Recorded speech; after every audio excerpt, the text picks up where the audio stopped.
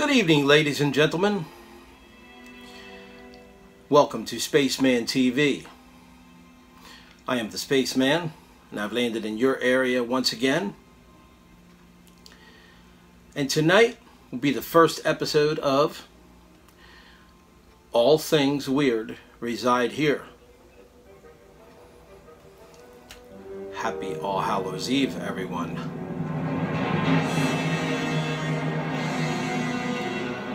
I hope you're having a good one.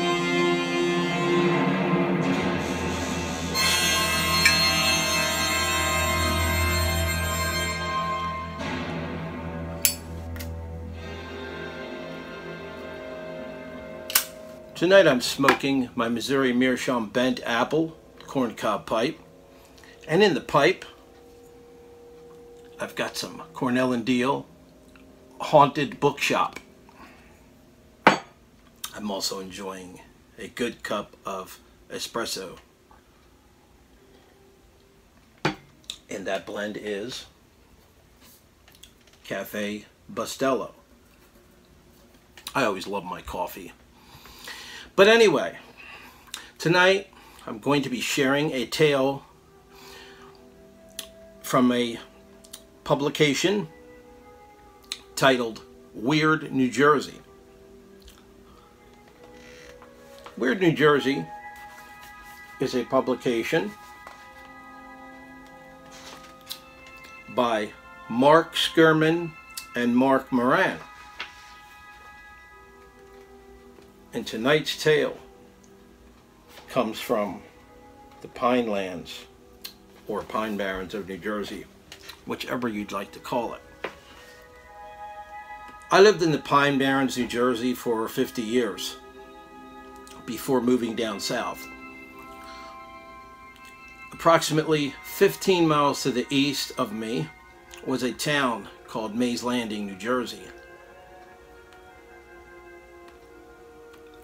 And about 25 miles inland from Atlantic City to the west. This story comes from an anonymous writer and is from issue number 21. So we begin the story, shall we? The Thing in the Woods. Now, before I start the story, if you're familiar at all with the Pine Barrens of New Jersey, you know it's associated with the urban legend of the Jersey Devil, amongst other creepy, crawly manifestations. It can be a beautiful place to take a nice stroll during the day or night, whatever you choose, into the forest, but it can also be a very creepy, uninviting place where things crawl around and strange paranormal occurrences can be found.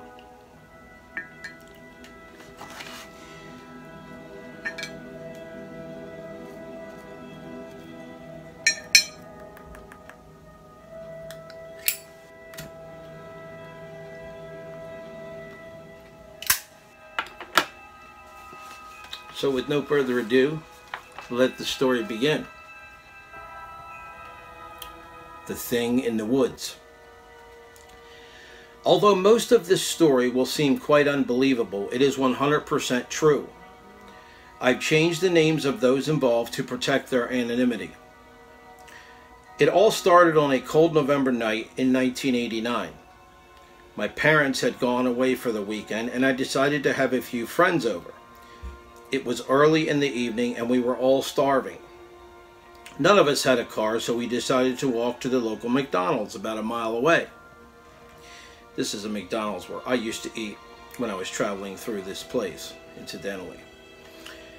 As soon as we walked out my door, we noticed an extremely bright star in the sky. We all acknowledged it, but figured it was probably just Venus or some other natural phenomenon. It seemed to follow us on our walk to and from McDonald's. Kind of like the way the moon follows you in a car, except that the moon stays where it is. This thing was in different parts of the sky. When we arrived back at my house, some of my friends decided to get on the roof to watch this thing. Myself and a girlfriend went into one of the upstairs rooms to get a little alone time. The others were all on the roof.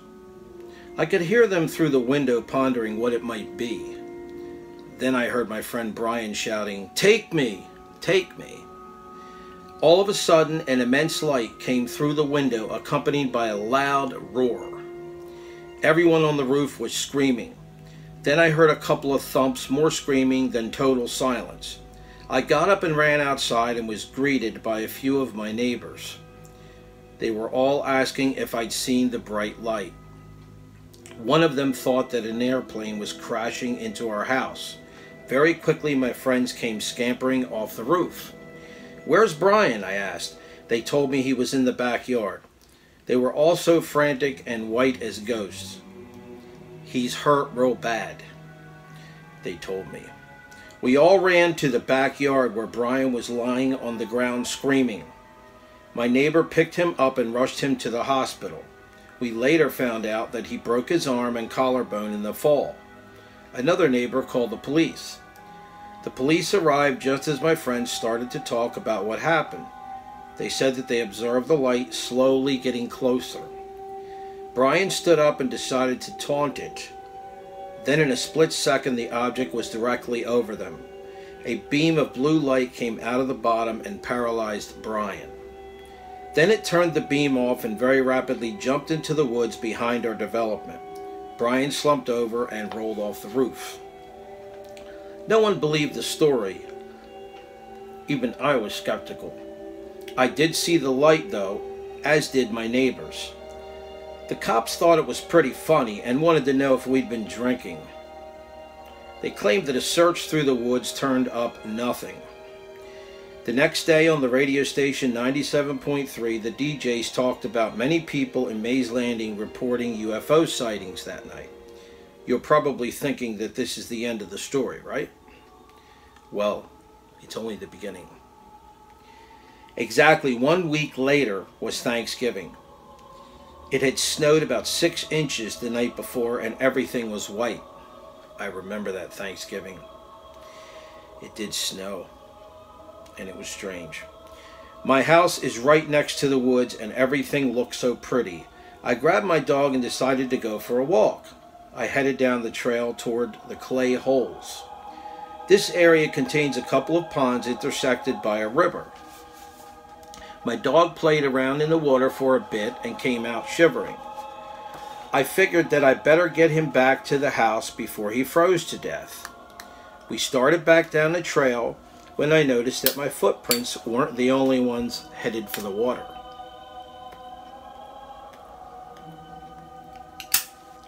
These were the prints that I have never seen before. They almost looked like a huge hand, at least 10 inches across, with hooked extremities. A cold chill ran down my spine as I remember my experience a week ago. I started following them backwards and was surprised that they had stopped. A few yards down the trail they would pick up, then stop. I heard something behind me and my dog started going nuts, barking and urinating all over the place. That's when I noticed right behind me there were prints walking in my direction, then off into the woods that were not there a second ago. I decided not to wait around to see what left them. I ran as fast as I could the whole way home. I told my dad what I saw, and he had to see it for himself. The prints had followed me almost the whole way back. My dad, an avid hunter, claimed he'd never seen anything like it before. He persuaded me against my better judgment to follow them into the woods. We followed them for what seemed like an eternity. The same pattern, 10 prints, then nothing, 10 prints, then nothing, as if it were jumping. Then abruptly nothing. We searched around, but there were no more prints. At this point, both of us were totally weirded out and decided to walk back. My dad was so perplexed that he called the police.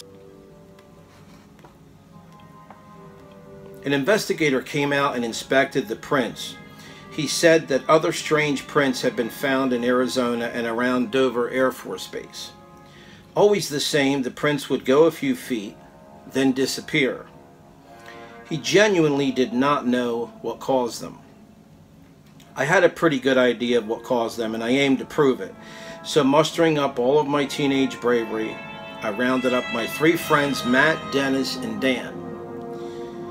We grabbed whatever we could find, hatchets, butcher knives, and the like, and set off into the woods.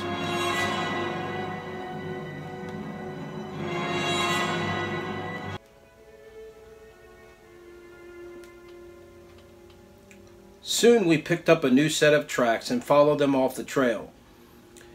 We walked for about a half hour, zigzagging all over the place. Then the tracks ended. We scanned the forest for more tracks. As I looked around, my eyes caught movement by a close tree. I figured it was just my imagination. Then something that I'm not sure I can describe stepped out from behind the tree. Its legs were short, thick, and very powerful looking. Its feet resembled a gorilla's, only much bigger. Its body, arms, and hands were quite slender and didn't seem to match its legs or head. The head was egg-shaped and proportioned to its legs. Its face was featureless, although I could make out a small mouth and large blue-black eyes. The eyes weren't like your run-of-the-mill alien, though. They were proportioned to its large head and were round, not the typical almond shape. I don't recall a nose or ears. The skin color was brown, smooth, and sort of reminded me of a dolphin. I froze in fear and could not move. It did not look menacing, but definitely otherworldly. I tried to run, but could not. I tried to scream, but could not. Dennis, the biggest out of the bunch, picked me up and started running for the trail at full speed. The rest followed. We got to the trail and noticed Dan was not with us. A few moments later, he appeared. His face was bleeding profusely. We didn't wait for an explanation. All of us ran as fast as we could to our development. On the way to the hospital, Dan told us that he tripped and fell. The axe he was carrying landed blade up, and his chin hit it under all of his weight. He said that as he was getting up, he turned around to see if this thing was following him. He claims it was standing right next to him and patiently waited for him to get up, then proceeded to prance behind him while he ran, as if wanting to play. We made a pact right then and there never to tell anyone about that day. This thing didn't seem to want to hurt anyone and was best left alone as far as we were concerned.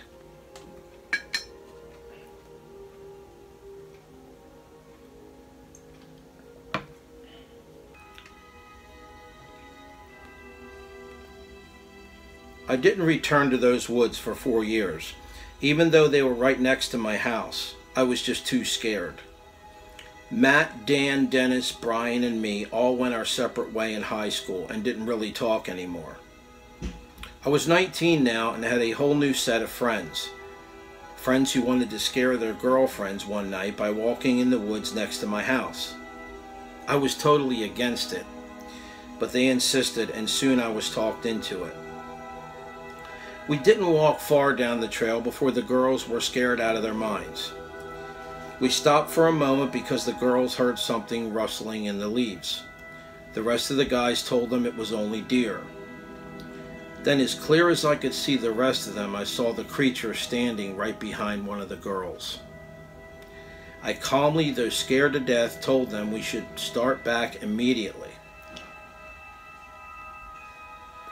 Then it let out a shriek like nothing I've ever heard before. We all started running and were soon back at my front porch. One of the girls claimed that she saw it, but I'm not so sure. She described it as tall and skinny, but what I saw was exactly the same thing I saw 4 years earlier. I have not been in those woods since. I'm now pushing 30 and recently moved back into my childhood home. My parents now live a couple of states away. I work weird hours, so I am awake through most of the night. I've heard very strange noises coming from the woods, from long, low rumbles that seem to shake the house to unearthly shrieks. Not long ago, I was dumping my leaves into a compost pile a few feet in the woods when I was approached by some of the children in the neighborhood. They told me not to go too far in because a few of their friends had seen a monster in there. I laughed to myself, knowing full well that whatever it is, I don't think it's dangerous, but I must admit that when I pull up in front of my house at night, I run straight for the door. So why am I breaking the pact? Well, I'm hoping that someone will have the balls to try to communicate with this thing. I truly feel that it is not dangerous. Any doubters? Those brave enough can find this thing in Mays Landing between Walker's Forge Road and Route 50. There are many new houses in this area. These people know something is back there and don't like strangers snooping about. Don't trespass, and please don't hurt this thing if you encounter it. Anonymous. Well, that's the story. And there was a response to this story in Weird New Jersey issue number 22. Here's the response. It may have been the thing in the woods. Dear Weird New Jersey, I grew up in Dorothy, about 10 miles outside of Mays Landing, and this relates to your story of the thing in the woods in issue number 21. At about 3 o'clock in the morning, I was dropping a friend off at home on 11th Avenue, which is about 1 to 2 miles from the location stated in the article. We heard a scream unlike anything I have ever heard. It sounded like a woman, cat, and bird all at once. That is the best way I can describe it. All I can remember is my hair stood straight up on my neck and it sent shivers down my spine. Now I have never seen anything like what is described in the article, but throughout the years I have had eerie feelings when I would go through that area. Stacy Wellington. So there you have it, folks. New Jersey, the Pine Barrens. No doubt a weird place to venture to visit, let alone live there. I lived there myself for 50 years. And I myself saw some pretty strange things in those areas.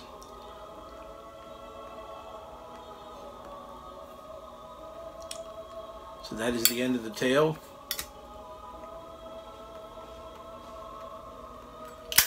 I wish you all a happy All Hallows Eve. And don't scare yourself too much, because it's not over yet.